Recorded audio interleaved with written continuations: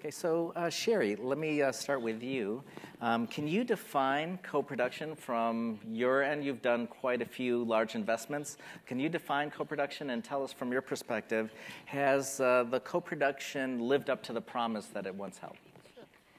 And I think this is an excellent question to start out with, because co-productions, that term is thrown around and to mean a lot of different things throughout the world. So I think we first have to differentiate between official and unofficial co-productions. In many countries in the world, not in the U.S., there's not a single co-production treaty in the U.S., but in China, there are official co-productions. There are rules that you can avail yourself of and obtain an official co-production status. There are also many treaties around the world, and China has been signing to various co-production treaties so that you can have with a co-production, a local film in the UK and in China. So you get the benefit of having it be a local Chinese film as well as a local UK. And when you have official co-production status, you can, in the various countries that have co-production treaties, end up getting all sorts of different types of benefits. Higher license fees, soft dollar subsidy arrangements. In China, you get the benefit of having a quota slot effectively by being able to be distributed outside of the restrictive otherwise distribution system in China. And so that is, in the first instance, we have to define whether we're talking about official or unofficial co-productions. And then beyond that, within China, I've found, as we've been doing business over there for like the last 8 years, that co-productions are frequently not a co-production in the sense that I've just defined it, but they're really a co-financing transaction where a Chinese investor is looking at providing funding for a film that's being shot in South Africa or France or New Zealand, and they call that a co-production / co-financing. And that's an unofficial contractual arrangement, and it's really not any of the official type of co-productions that we're talking about. I think the official co-productions in China, in answer to your second question, are very much evolving. I think I was just in Beijing on a couple of different transactions, and it's been a struggle. Charlie has had, and we were on the other side of Charlie, and he was terrific in Skiptrace, but it's a struggle. Skiptrace is a fabulous movie. I've had recent opportunity to watch it. It's beautifully filmed, fabulous locations in China. The star of stars, Jackie Chan, Johnny Knoxville, but it was not successful outside of China. And I think that's the struggle, that part of the story elements were not really such that they translated into other jurisdictions. And so you mean in order to meet the requirements for being a co-production, the story elements had to be altered?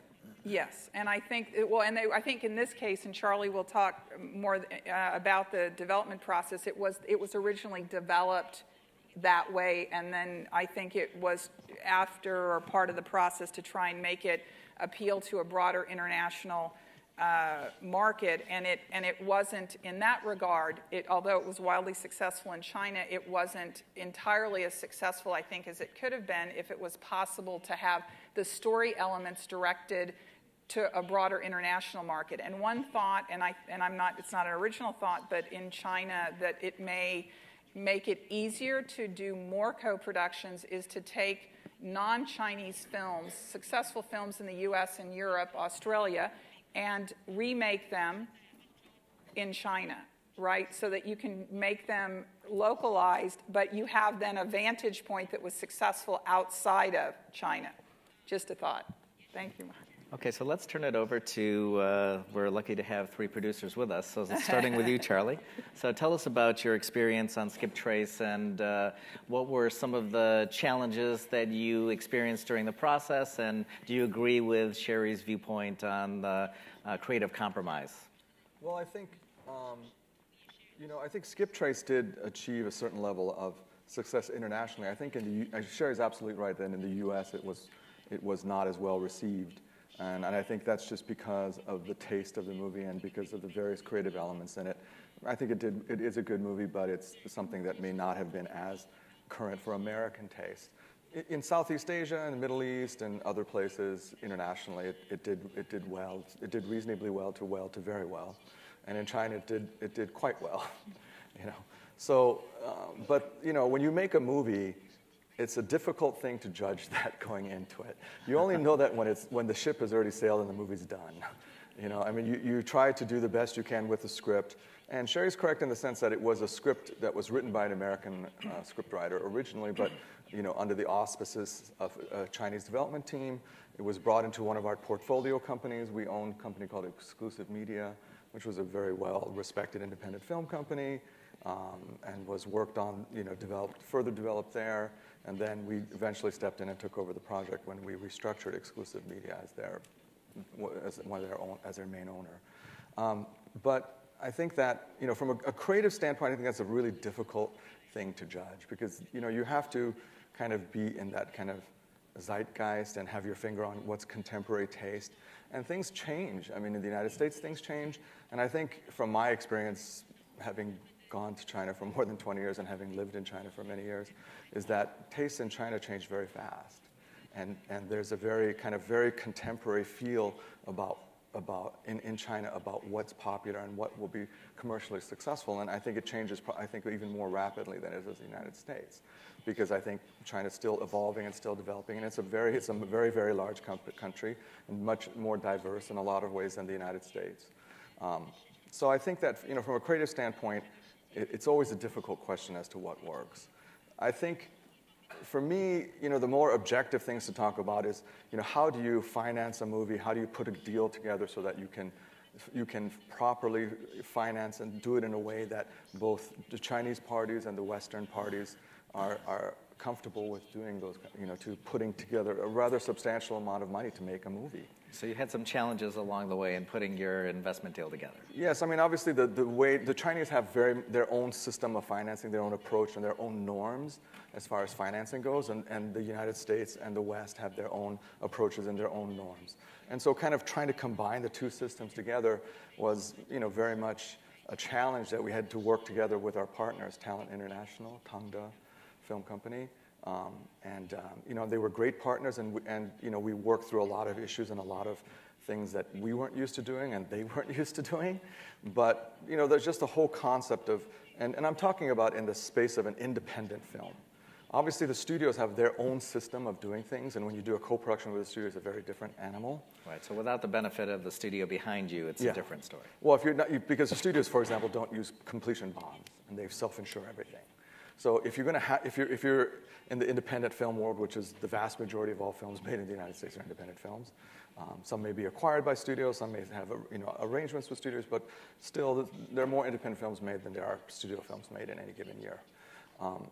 Then you're going to be talking about primarily financing through the traditional foreign sales, minimum guarantees, banking, bonds, and all of those kinds of things.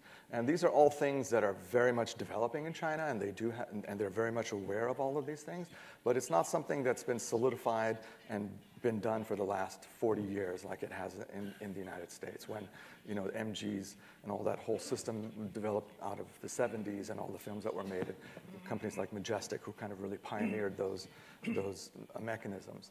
And so kind of combining those two systems together and getting them to work was really a kind of a challenge. And my advice to anybody making a co-production is make sure you have the right bank, because the bond company is going to be looking to the bank for assurance.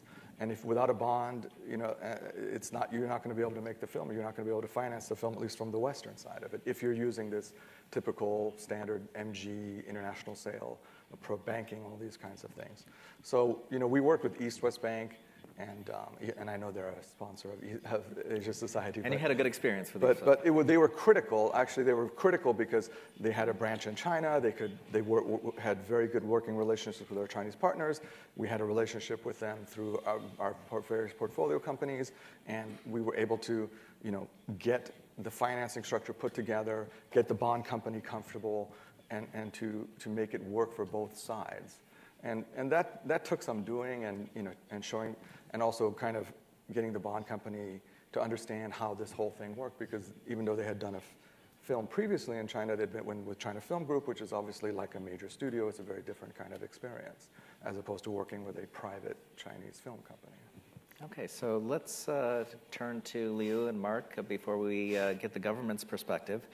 So Liu, you're in the process of making a film with Jackie Chan. Can you tell us about co-production and how it's worked out from your perspective?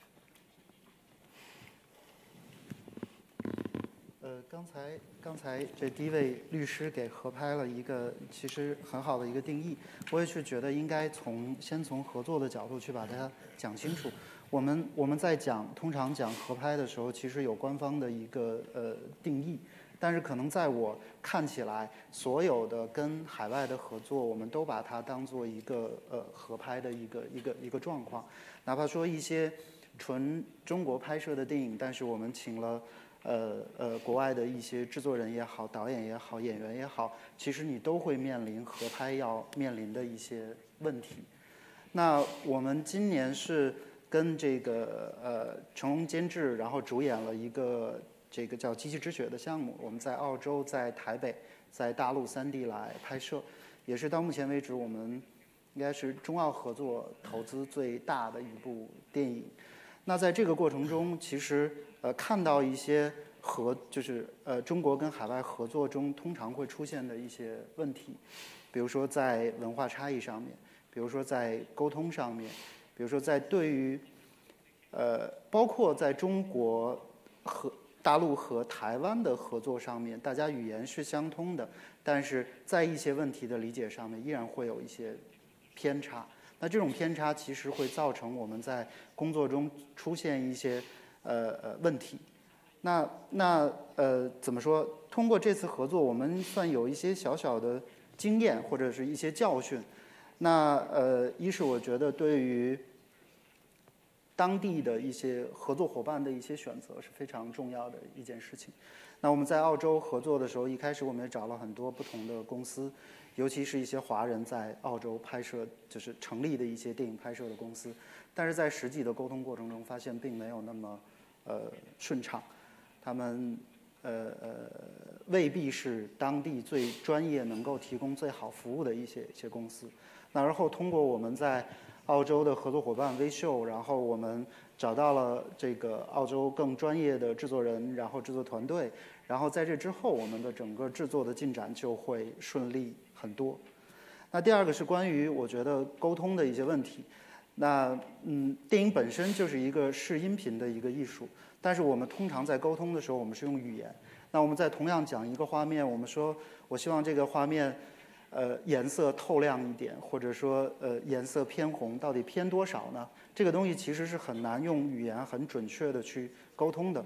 所以在后来我们的推进过程中，就是导演通过样片，包括自己拍摄的一些小的视频片段，然后把整片基本都在拍摄前全部都剪出来，然后用这样的方式去跟澳洲的工作人员去沟通的时候，就会相对比较清晰。我要的景别就是这个样子，然后我希望要的影调就是这个样子，光感就是这个样子，大家就可以有更好的一个沟通的方式。那第三个部分，其实我觉得是因为在美国、在澳洲，其实都有非常好的一些能够帮到我们的合作伙伴或者是一些工具方法，比如像刚才提到的华美银行，我们在这个项目上面也跟华美银行有合作。那通过他们，我完成了一些资金流转的一些作用。那我们这个项目也买了完片担保 FFI。那因为他们对这个海外的拍摄可能更清晰，然后他们会给我们很多的一些建议，一些关于法律、关于政策上面的一些建议。这样的一些建议会让我们在合拍的过程中少走很多的弯路。所以其实在这个还有很多更细节的一些小的体会或者经验，那我们一会儿可以慢慢再来说。但是总体来说，我觉得在合拍的过程中一定要充分的尊重，然后大家相互的去了解彼此所处的文化、所处的法律的环境，然后大家有了充分的了解跟沟通之后，在合作上面就会进展得更顺利。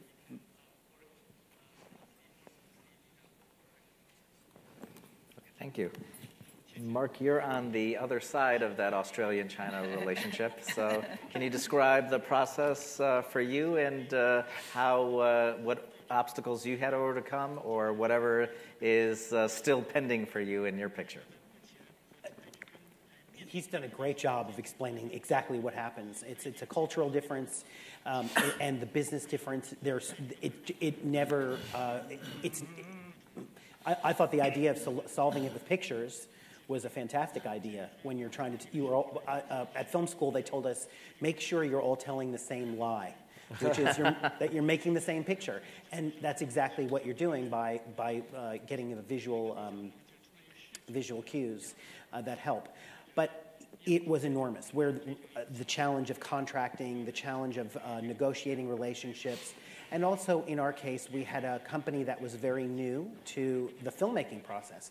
They had made a few television shows. This was their first big movie, and it was their first big movie with a big movie star, and it was their first co-production. So this is your Chinese partner? Our Chinese partner, who's a wonderful company, now called Grand Canal Pictures. At the time, the parent company was called Longs United. And where do the challenges end? Everything from contracting to, we had a situation. Here's an interesting one. Publicity in China is run completely differently from the way you would run it in Australia, and probably anywhere else in the world. They have a much longer lead time. They want to start putting out images from the set to get people excited on Weibo, am I pronouncing it correctly? Weibo, yeah, Weibo. Weibo, that they want to start getting all of that stuff out there. And until, when a Western company wants to publicize, and this is my experience, I can't generalize, but we want to hold everything until we're ready. We want to get a plan together that's incredibly targeted and ready to go. And we were in conflict because they wanted images, and we didn't want to give them images, and we wanted to control that situation.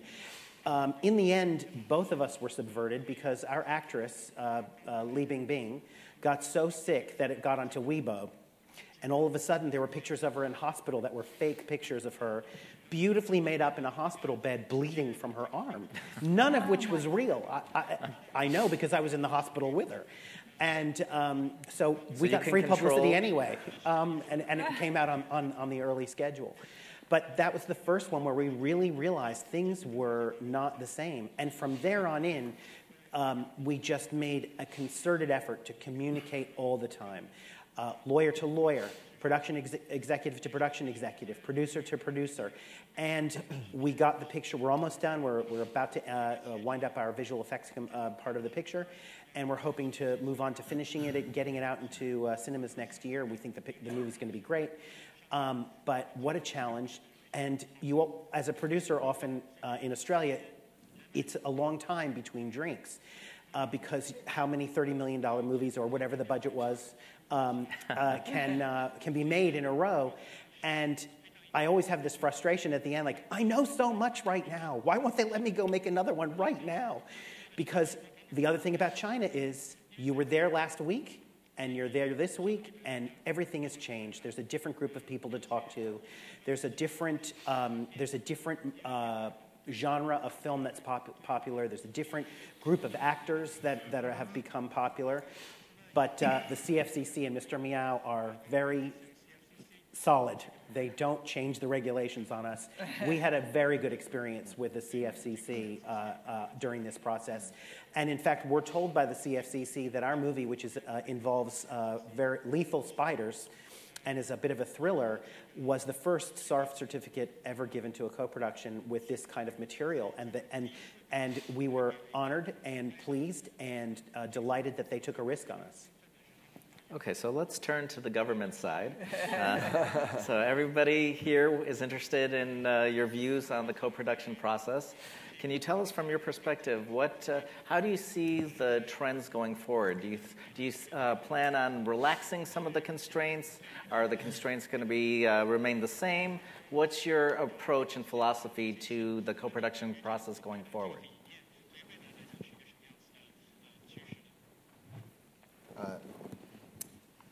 刚才说到限制，我想先说说这个中国的合拍规定。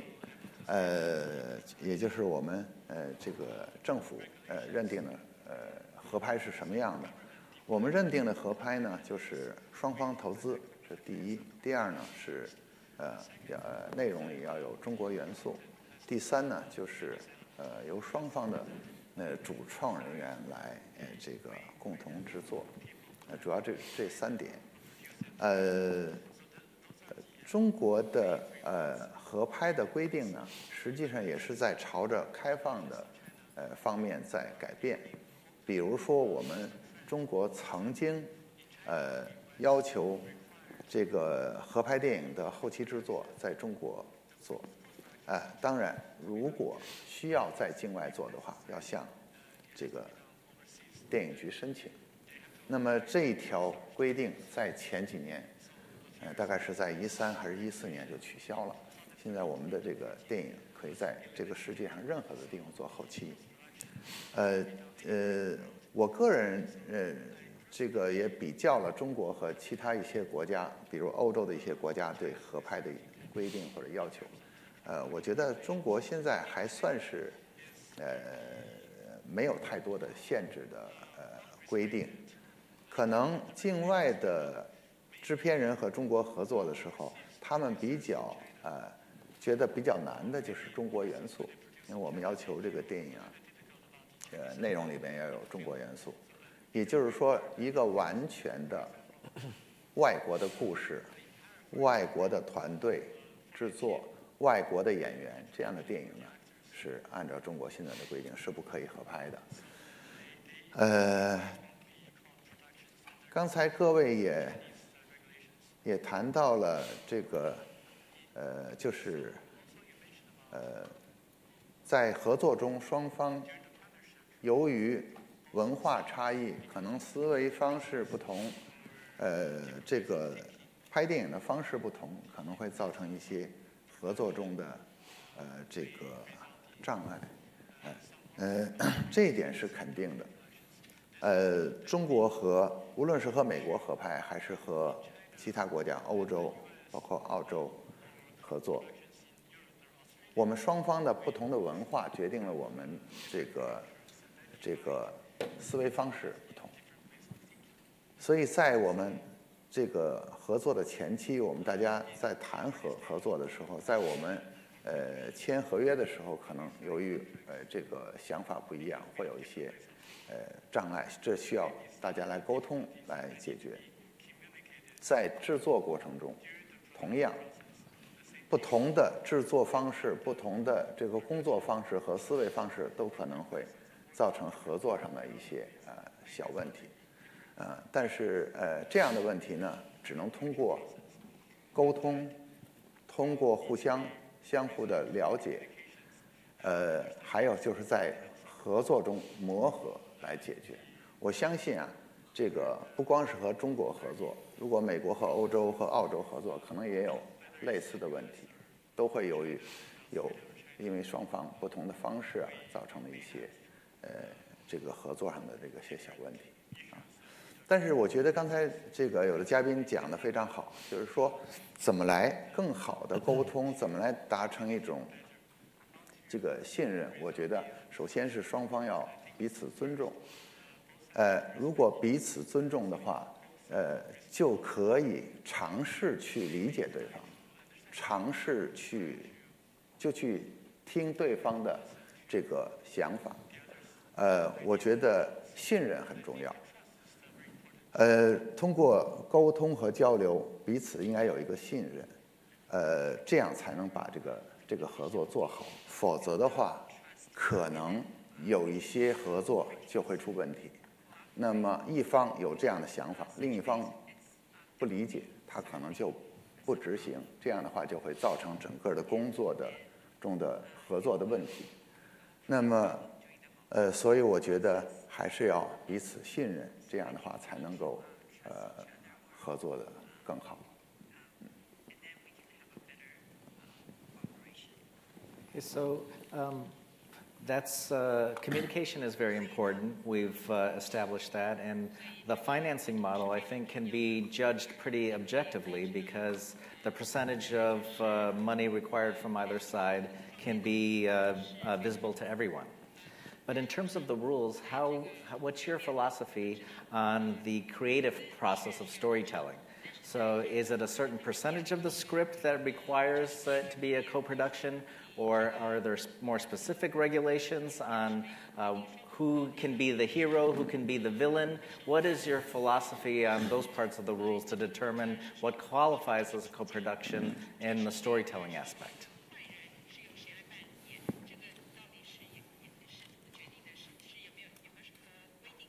Mm.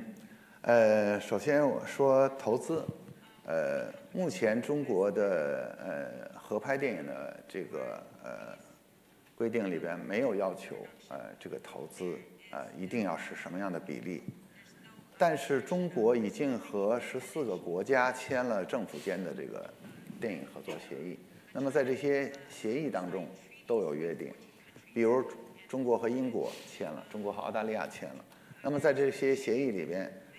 会约定投资少的一方不能少于，有的协议是20%，有的是30%，所以和已经签了协议的国家合作要遵守这样的约定。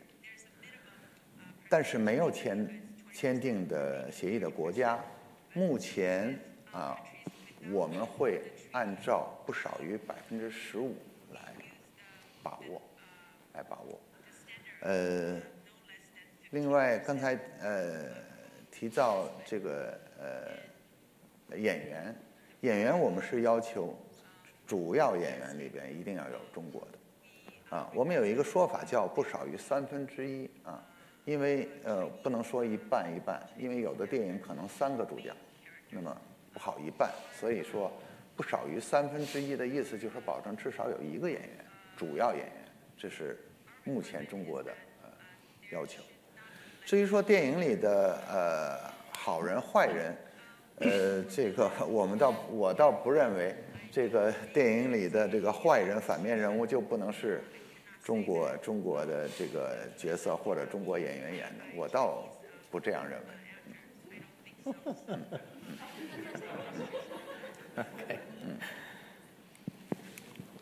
Okay, thank you. Sheri, let's come back to you. So there's a movie, The Great Wall, that's a big budget film, $150 million has been reported. Maybe it's more than that in terms of investment, featuring Matt Damon, coming out in February. How important is that film, the success of that film, to the whole co-production model?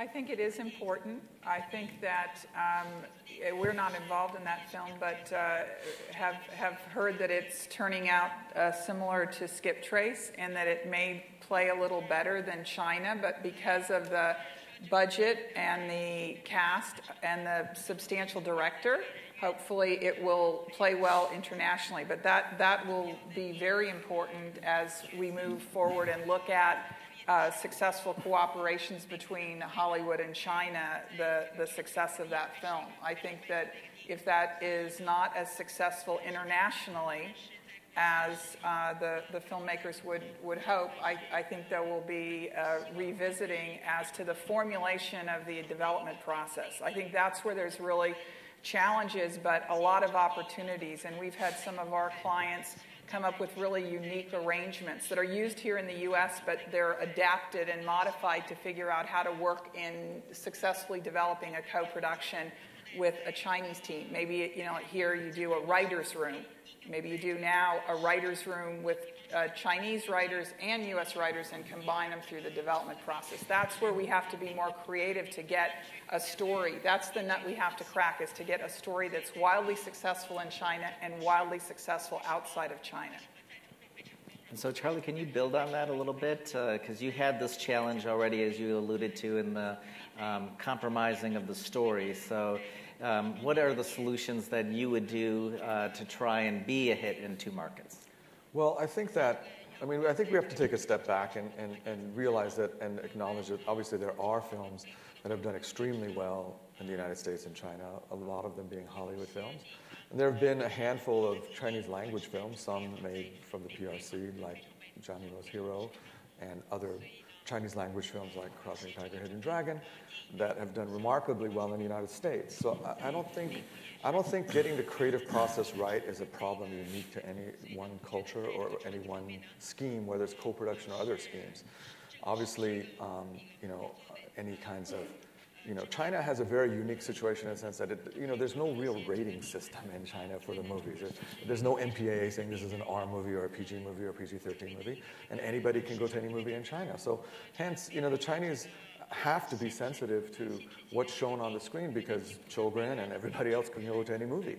It's not like here where we have very restricted types of movies because we allow certain type of adult content which was not permitted to be seen by younger people. So that doesn't really exist in China. So I think China has a very kind of family-friendly and family-oriented approach to entertainment. They want everybody to be able to see everything. And because of that, certain kinds of content that the West is used to having is not going to really be particularly accepted by the audiences or by the government in certain kinds of situations. And so I think everybody acknowledges it, but I don't think that's a huge impediment to the creative process.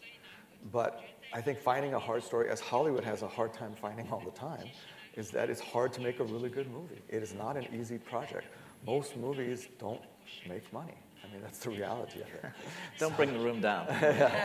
but you have to make a lot of movies to find one that really works well. And it has a lot to do with creative elements. It has to do with timing. It has to do with a lot of different aspects of it. But what we do as an art form is a difficult endeavor. People were talking in other situations about metadata, and there are people here in the United States who try to figure out some kind of formula for scripts, and none of that's ever really worked. There is you don't believe in the House of Cards model? There is a certain alchemy to all of this that is not, not quantifiable, easily quantifiable.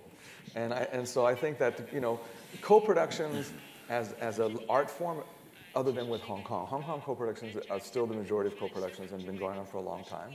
But co-productions with the West is not that old. I mean, our movie is I only know one other independent film that's been a U.S.-Chinese co-production, which was Man of Tai Chi.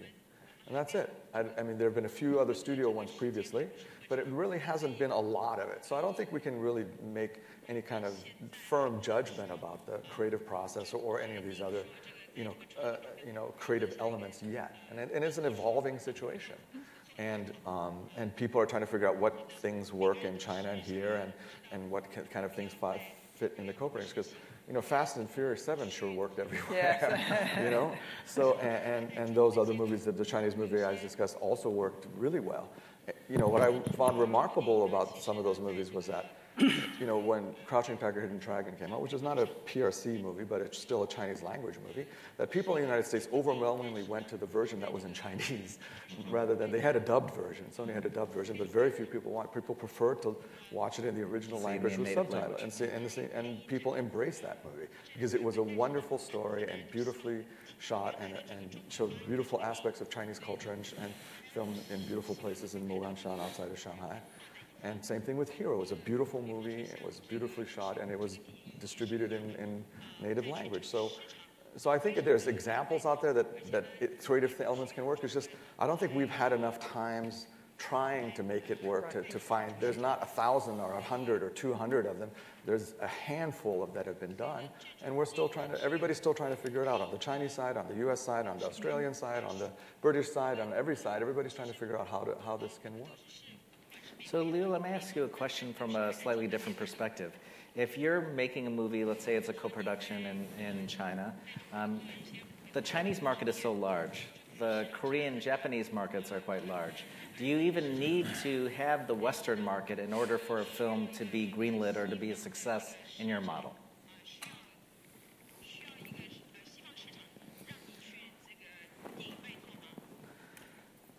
我们在讲合拍项目的时候，当然我们希望我们做出来的电影，无论是在西方市场还是在东方市场，或者说在英语国家还是华语国家，都能有非常好的一个收益。但是讲实话，这件事情非常的难。虽然电影我们都在谈人与人之间的关系，或者人与世界、人与自然之间的一些关系。在根儿上的那些情感和人性的一些东西是一样的，但是西方跟东方的表达方式是完全不同的。那对于一个事物的认知也是不同的。同样对于，比如说爱情，相对东方人会含蓄一点，西方人可能更直接一点。那对于同样的一段爱情的描写，可能我按照某一个方式去拍的话，未必得到所有人都能够认可。那所以要找到共同的命题，又有相同大家都能接受的表达方式，我觉得这件事情特别难。所以站在一个商业立场上面，往往我们在做一个合拍项目的时候，我们会站得比较清楚，我做的到底是一个东方市场为主的，比如说华语片市场为主的一个合拍项目，还是做一个英语市场、全球市场为主的一个合拍项目。那基于这样的一个定位之后，我会有更清晰的操作的方式。那这样的项目其实也都有成功的，像之前那个中午还跟人提到那个《功夫梦》，就是成龙和那个 Will Smith 那个儿子拍的，它其实偏向于西方市场，但是在中国也取得了很好的成绩。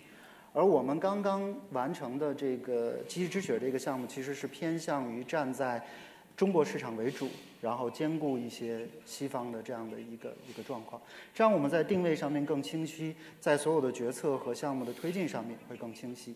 当然，站在某一个语种作为主要的市场的时候，并不是代表我们不考虑其他的这个观众的一些接受。合拍项目其实就像刚才说的，恰恰是要跟合作方彼此更尊重、更相互了解，要从对方的角度去考虑问题，才会让这个项目进展得特别顺利。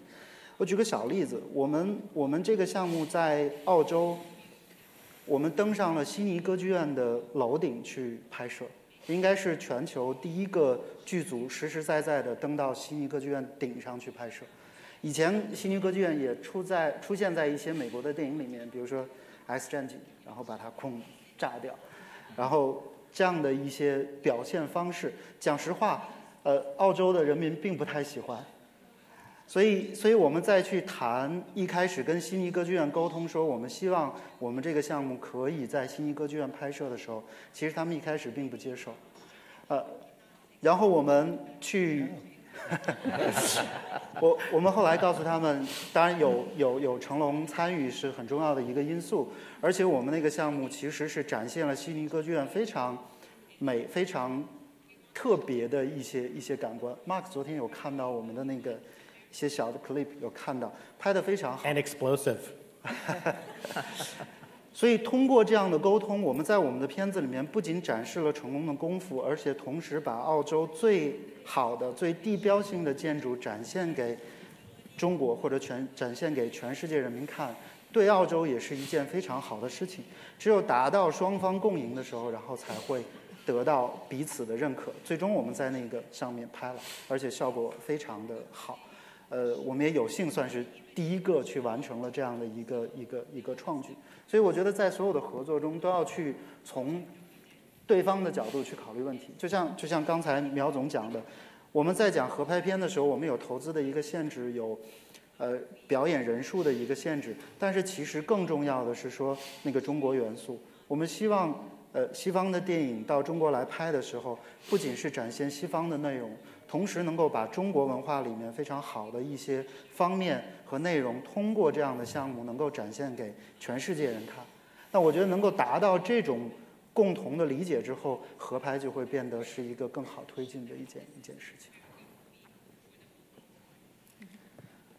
Okay, so, Mr. Xiaotian, when we're talking about what's happening in China in terms of the number of theaters, you're building so many megaplexes over there, the number of screens is expanding rapidly, so there'll be more room for product to enter the market. So would you see the co-production route as a way for filmmakers to get more of their content in as the market grows and the number of screens grows? Will you relax some of the constraints that are on co-production? Or do you see the quota changing to be larger than 34? How do you see the future evolving there?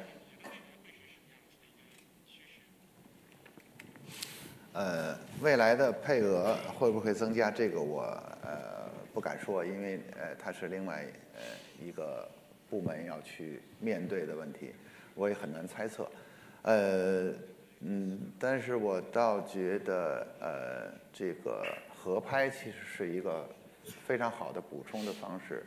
比如说经常会有一些国外的这个电影机构说希望能够有更多的我们国家的电影来能够进入中国市场，我想呢，这个合拍可能是一个非常好的方式，而且呢，我想跟各位讲，合拍呢不仅仅它一旦我们这个合作项目被批准了，那么这个电影就在中国就被视同为国产影片，它就可以在中国市场放映。除此之外呢，合拍电影这个的分成的比例也比进口引进的这个进口大片的分成比例要高很多，所以我想这就是合拍的好处啊。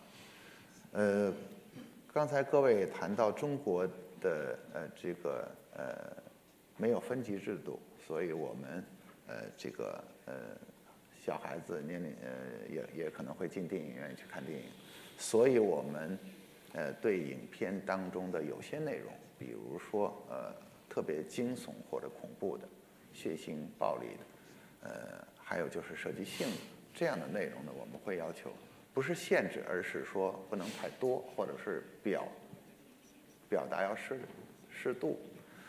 但是呢，我还是想跟各位说，其实不用太担心，就是我们对电影什么可以，什么不可以。我觉得这方面啊，现在啊，真的不是什么问题。比如说好莱坞的所有的大片，那种变形金刚、敢死队等等，所有的大片没有一部没有进中国市场。可能在过去的10年里，只有一部电影就是《300勇士》这个电影，因为它太多的暴力和血腥，这部电影没有进，其他的所有好莱坞大片都进来了。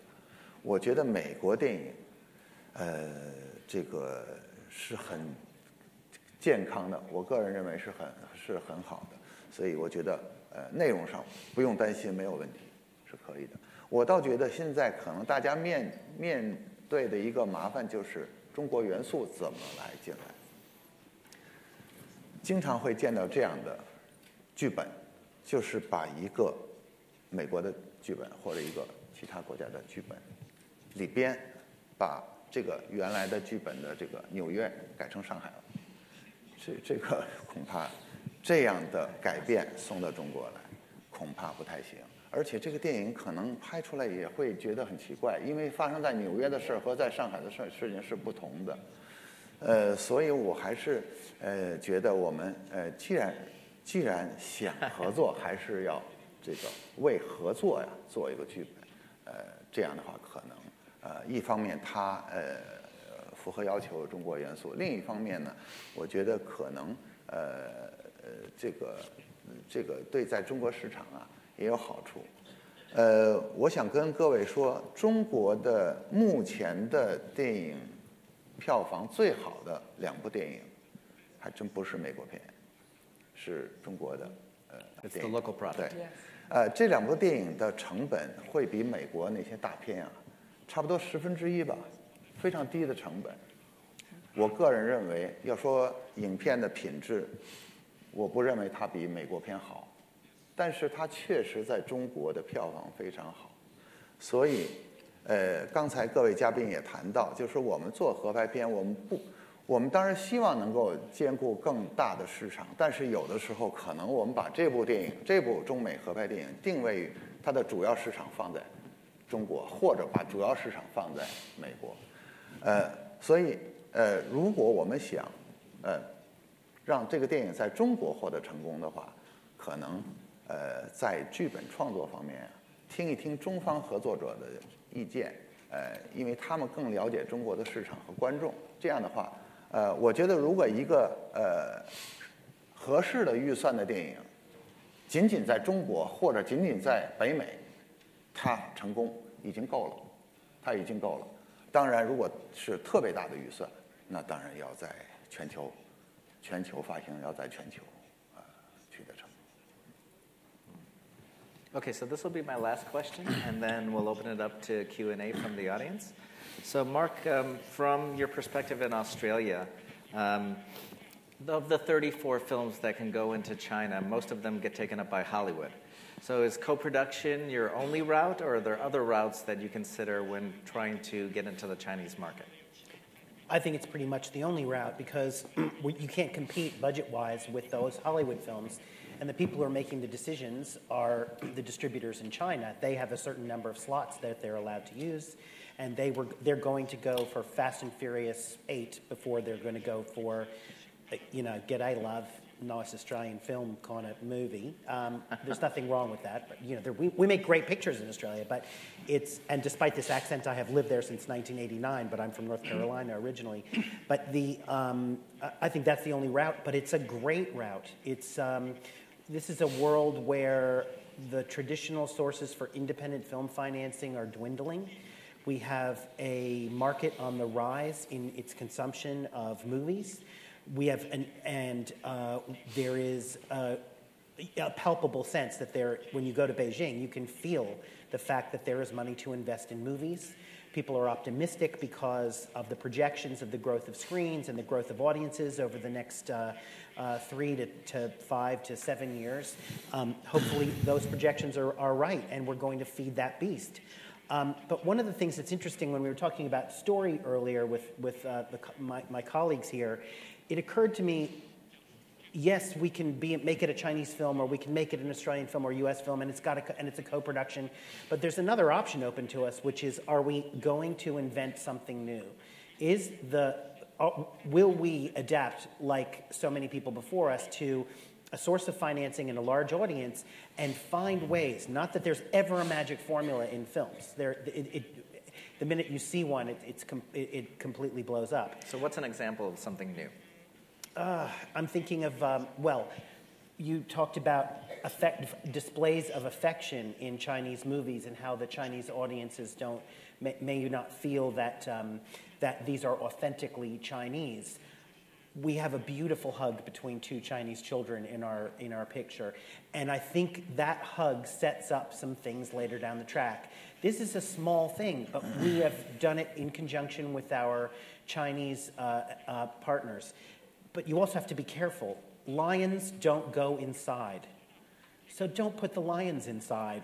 Am I correct, guys? They're supposed to be outside the door.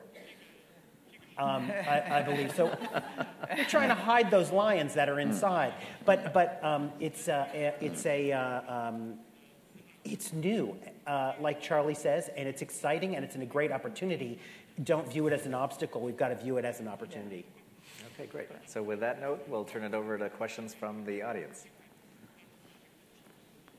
Yes, in the back. You have a mic. My name is Rudy. I'm a producer from Canada. And my question is, Canada and China already have a great co-production treaty already. In fact, we're producing our first one with Aishi in China. How are you treating an American co-production differently than an official co-production?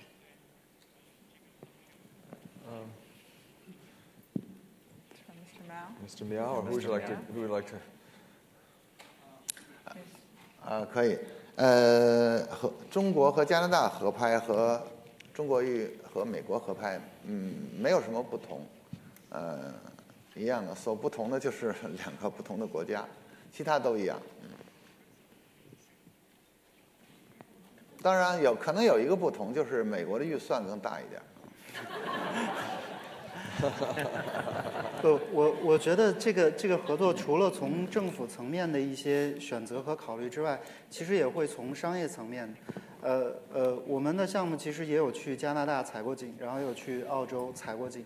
最后选择澳洲，并不是因为中澳合拍的这个政策上面有多大的差别，而是因为澳洲本身有一些退税的一些优惠，包括当地的一些给予的一些支持，让我们最后选择了在澳洲去拍摄。所以我觉得除了政策层面，也要考虑商业层面是不是合适这个项目，或者有没有更优惠的一些条件。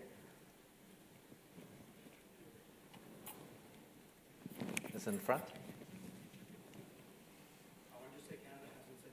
Yeah, they do. 大家好，我是来自中国海风杂志社的唐松。海风杂志，那么我想请问那个苗总一个问题啊，就是我们公司策划了一个项目，就是这个中美非三国合拍一部电影，叫做《离煞》，那么是描述菲律宾的国父，一位民族英雄。那么他呢，祖籍是在我们中国的福建。那么就是我们想请问，就是说，像刚才苗总很感谢你介绍了两国合拍的相关政策，就想请问一下，这个三国合拍有没有什么限制？是不是这个中国的投资还是不能低于30%？另外呢，也想请问看看是不是可以，就是请教一下，如果那么就是中国我们比如说福建政府提供一部分资金，菲律宾这边提供资金，那么就是我们想就是引进美国这边的一些它的金融融资方面的一些手段、一些工具，是不是也可以请在座的就是美国的朋友或者是刘总来给我们做一个答复，谢谢。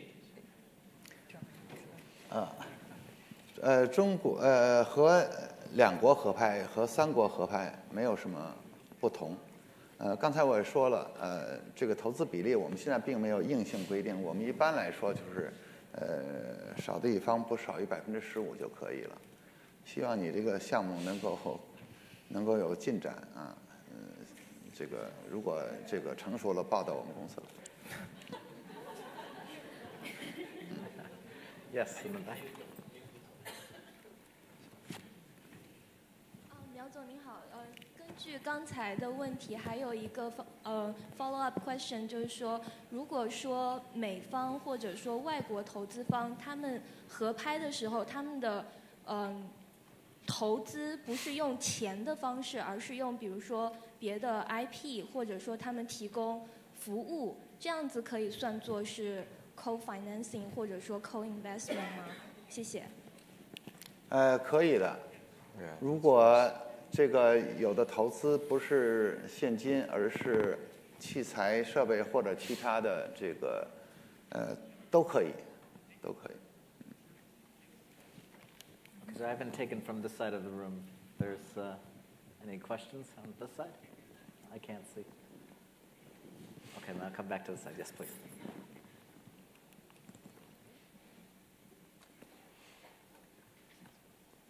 你好，我是那个杨有才，来自芝加哥有才影业的。我们之前跟中国有过合拍这个合作，在芝加哥。然后我现在的时候就有一个问题，就是说在合拍的过程中啊，有时候会发现，因为我们还算是比较有经验，这个周期啊、预算周期啊都没有拉长，这是一个非常关键的一个事情。然后我们就会发现，在中国的一些剧组的接洽过程中呢，有一些好的剧组呢，在美国的时候就会发现有一些可能一些制片公司啊质量良莠不齐，导致这个拍摄周期啊延长啊、预算超支啊等等这些问题。那现在我的问题就是有没有一个公开的或者是一个比较好的一个平台，能够让美国一些华人背景的这样一些制片公司啊或者经纪公司啊，能够跟国内的一些，比如说像合影业啊进行公开的这样的一个就是说遴选，能够就是挑选到在美国一些好的这些华人背景的制片公司来进行合拍，因为毕竟华人公司还是有一定的这个背景的优势。以我们在海外选择合拍公司的经验来讲的话，有的时候一些私人的一些渠道未必有那么好的效果，反而是通过一些比如在澳洲好的一些合作伙伴的这种推荐，包括澳洲使馆文化处给的一些推荐，他们有一个类似像就中国电影局叫忘了名字了，就类似像中国电影局，然后他们给了一些好的公司的一些推荐 ，Yeah， 然后最终我们选定的合作伙伴，我觉得会比较靠谱。那同样，我觉得到中方也是一样的，可能通过一些官方的途径，或者确实你已经了解到了国内的一些好的公司，然后去推荐一些制作的合作伙伴，会更稳妥一些吧。因为中国人有的时候愿意找朋友关系，对，找熟人。然后，但是这种，当它过了几层之后，其实那个效果并不好。